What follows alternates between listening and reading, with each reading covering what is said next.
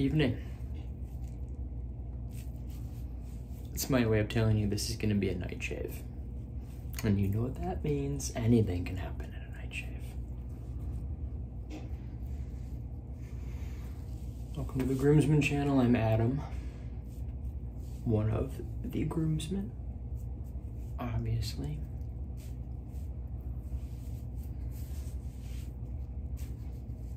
All right. Set this aside for a minute here. So today, what are we gonna be doing? It's been a week, so I look like hell. Went on state for graduation stuff. My wife threw her back out the morning we were supposed to, or the morning of before. It's still out. It's been fun. My oldest had some severe behavior problems when he was at his grandparents' house while we were doing the graduation stuff. And then my youngest appears to possibly have COVID. So that's exciting. I'll talk more about that later. Today we'll be using this, which is the Shea Moisture Smoothing Shave Butter. Shea butter and maracuya, maybe, oil. Ultimate Glide for flawless shave. It's 5 ounces, 142 grams. Prevent razor bumps, dermatologist tested, yada yada. So basically, Shea Moisture, you may recognize them, Shea Moisture Men, shampoo, conditioner kind of stuff. And specifically, I think in a lot of cases, it's designed for those with more natural hairstyle, if you will. Curly, wavy, severely wavy, severely, extremely. Let's put it that way. So our shave system was designed from the ground up to work with curly facial hair, which I actually have. Hard to tell right now because it's only like at 18 hours growth, but this smoothing shea butter provides a luxurious lather for ultimate glide and cushioning while shaving.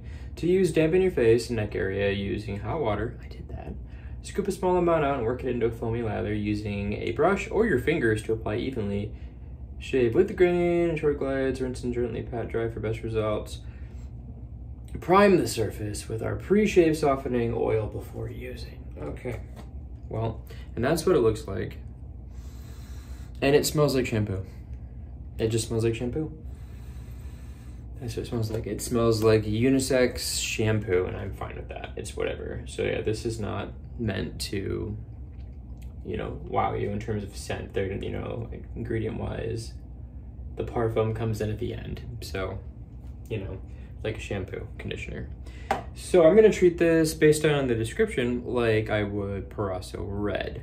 And in that regard, in the interest of curly, wavy facial hair, coarse, sensitive skin, all that good stuff, I'm using my old trusty Mercure Vintage razor. So I used this the other day with a different cream and I enjoyed it, so I'm gonna use that with the second use of the blade. And I'm gonna get it set up and I'll be back when I'm ready. And I think I might splice in video of this getting lathered just because I think that might be interesting. So stay tuned for that. All right, so I'm gonna actually use the Simpson brush tonight. So I did a test lather the other day, last night with this, just palm lathering. And I tried putting a little bit in my bowl and I didn't love it, the way it was working. So I'm just gonna, it's so big, it's the perfect size. I'm just gonna load from the tub. So get some nice thicky goodness here. And it really wants to glom onto the brush. Like it's going in there very easily. We'll just see what we can do with this. Get this going a little bit.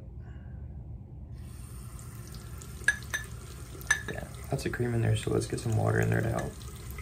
That, and obviously we don't want to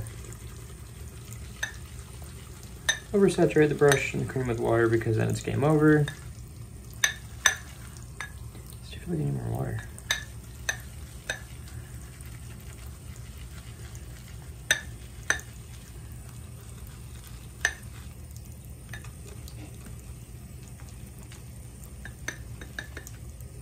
Yep, just shampoo scent.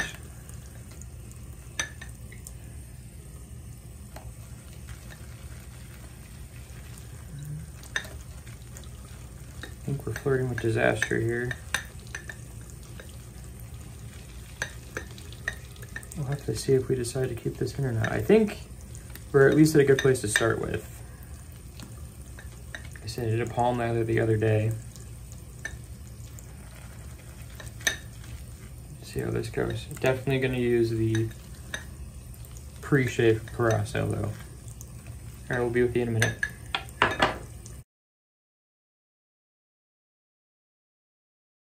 All right, so we're using second use Wilkinson Sword German.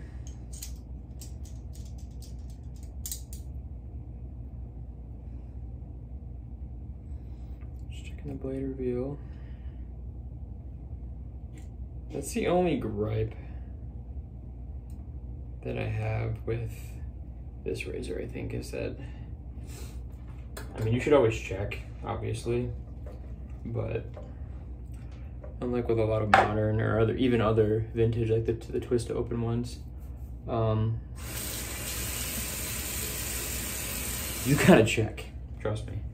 All right, so I'm gonna just go as is for the first pass with the grain. I'm gonna do the against the grain pass. I'm going to switch in the Parasso pre-shave and see how it does. So let's just get going.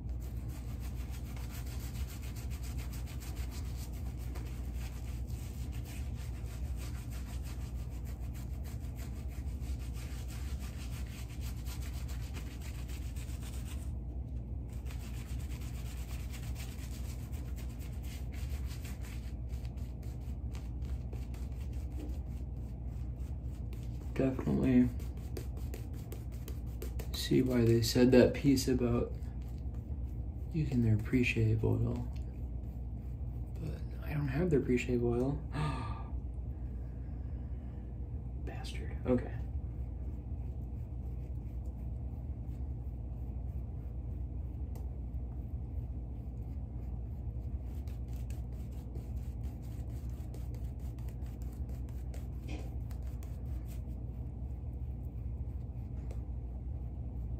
It keeps it interesting.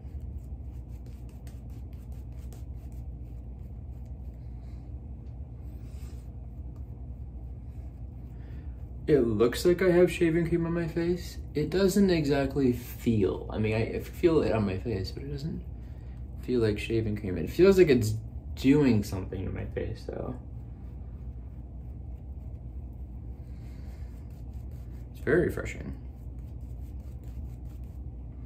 Oh my god, it just smells like shampoo. So I was at Rite Aid pharmacy because I had to get a new thing of children's Tylenol, because it seems like you never use something like children's Tylenol until you need it. So then of course ours was expired. So I had to go there.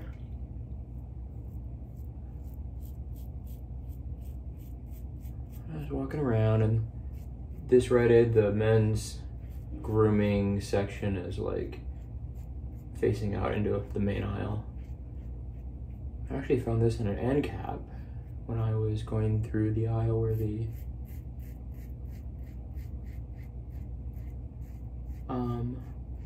baby, infant, 2 to 11 Tylenol was. And just got notification from my wife that my son's asleep, so make this as quick as we can. I got it. Yeah, that worked, man. Color me impressed with that.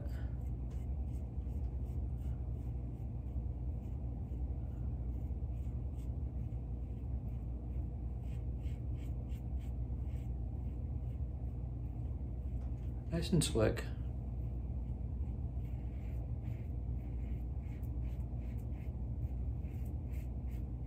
I just have doubts about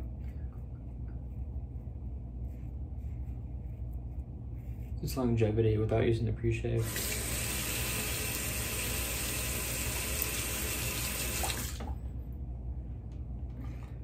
I was a little concerned about how thick it was going to be on the razor when I was doing the hand lathering the other night, because it took forever to wash it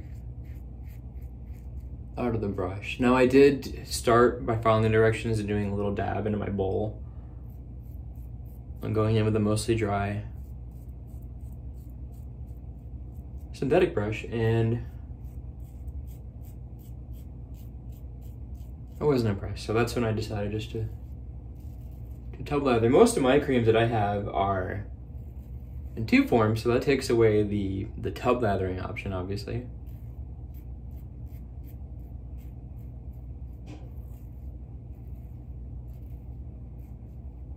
And it really sticks to the brush. It wants to be used.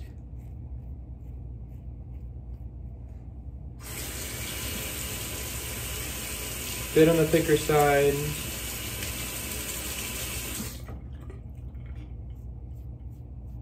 I don't think there's menthol in it. So I can get this massive ingredient list. Lots of acid, myristic acid, stearic acid, palmitic acid, glycerin from vegetable, potassium hydroxia, sodium methyl, cocyl taurate. This is interesting. I want Scott to look at this one too. I don't see menthol. I think it would have said it was menthol. It definitely has a cooling sensation though.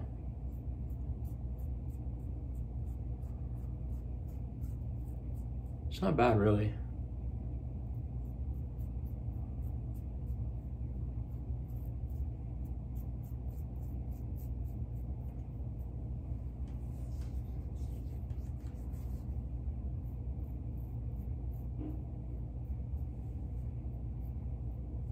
Not much residual thickness, but you don't always get that with the cream anyways, so.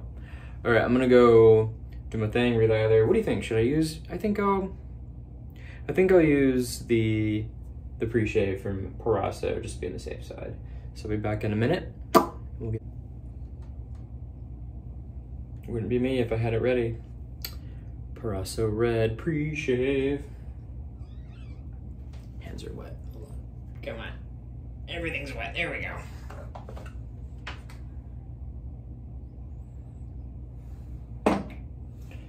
That's a lot, but it is what it is. Ain't putting it back.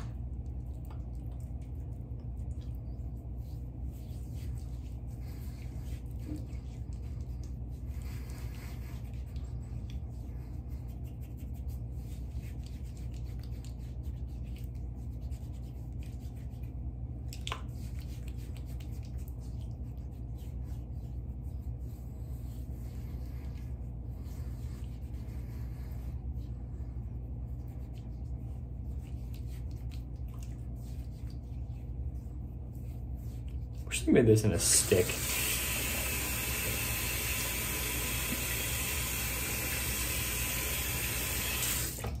Did I make it in a stick? They might. Someone tell me. This jar is, I mean, jar is fine, but it's not practical for like travel. So like, procure yourself a little sample. All right, let's have back at it and see. I'm just gonna paint it.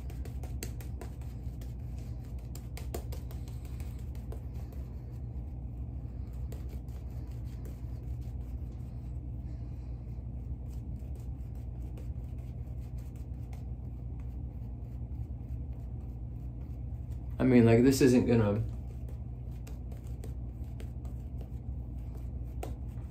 probably crack my weekly rotation, but in a pinch, you know, add another one when you find yourself in need of a shaving apparatus situation when you're on travel or whatever. Speaking of travel, I was gonna do a travel shave, and then when the wife threw her back out, she's like, this isn't gonna work. So once again, I traveled and didn't shave. And I thought about doing a video of just what I brought for my travel shave, and I was like, that's not interesting if I'm not traveling. But here we are. Anyways, so why do I think my baby has COVID? Well, I don't personally think he has COVID. He had a fever that went away, then he had a fever and threw up. It's fun. The first day we were back, first day of our actual vacation. And then he developed a viral rash, so we took him to the doctor today. They did a little car visit, did a nasal pharyngeal COVID swab on my almost 2-year-old. He took it like a champ. He didn't like it, but he didn't cry much afterwards. I think his older brother would have handled it way worse,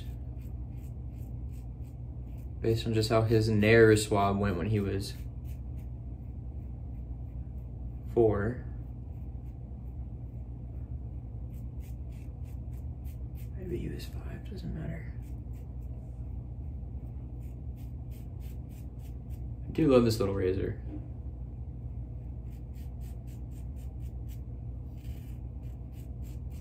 It's basically a skinnier, minier version of the Hoffer slant, made by the same company, obviously, Mercure. Beautiful razor. Silver, so it's heavier. It's heavier than it looks, and it does a great job. I was actually just posting on someone's post earlier today. They got a Parker semi-slant, which when you're new to the game, you think, oh, it's only mildly slanted. It's not some scary ass looking slant like this, which isn't. This isn't even that scary. That razor is way more aggressive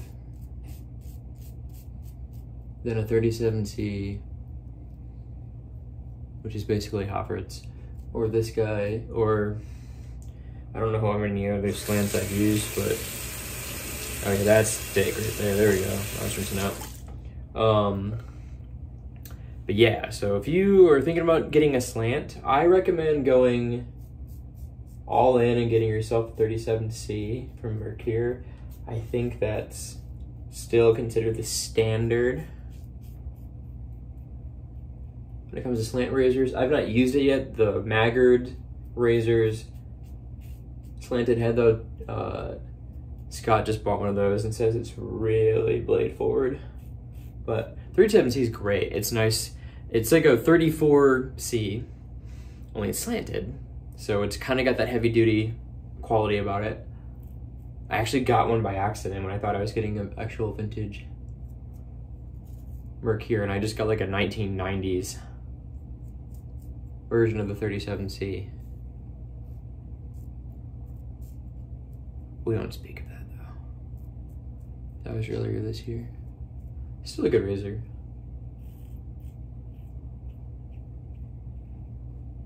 I sold it though after I got this. I'd love to get a Hoffert's open comb.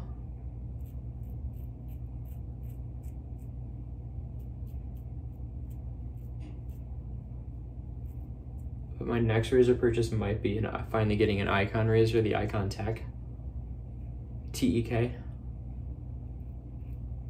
It's supposed to be super blade, like aggressive. Not even just efficient, but aggressive. Puts the R41 in its place. Granted, I'm not using the 2013 R41. I thought about it, but they're going for like 300 bucks on eBay, and I'm not paying that. If the materials were better, I wouldn't even pay that. I wish I could just buy, you'll live to see this, I wish I could just buy the stainless steel R41 head. I don't like the handle. On the regular, and the Grande is even bigger and thicker, so I know I won't like that. So I'll just end up paying an insane amount of money for a razor whose handle I have no interest in ever using. So, who knows? All right, well, what do we think of the Shea Moisture Men Smoothing Shea Butter? It's not bad.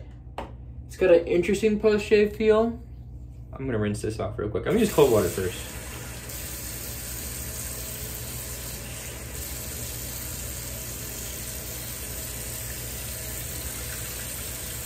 I probably need another half pass, and I know what I need to do, but I don't trust myself to do it tonight. Plus, I can finally go hang out with my wife without my Turo being like, Daddy, yeah, this yours? Yes, Jordan, that's mine, as he grabs my watch again and again and again and again. that are on my ballet tray and my end table. Yes, Jordan, if you ever see this video, those were all mine at all times. But anyways, rest of the week. So, we're on vacation, technically staycation anyways, but I would like to actually be able to leave my house. The rare occasions that I have gone places since he's been sick, just because oh yeah, COVID. Someone in his room at daycare, one of the workers, has COVID. He hasn't been around since Friday, and they have been symptomatic since Sunday or Monday. So it probably isn't, but it'd be safe. But I haven't gone anywhere without an N95 mask on, just in case, you know, and I only went out to get essentials. You know, I wasn't doing fun stuff. I was getting baby Tylenol and shaving cream, the essentials, stuff like that, you know? I think it's good. It's decent. Like, again, it's not cracking. It's not replacing Barbus, which I love Barbus. I really do love the Barbus.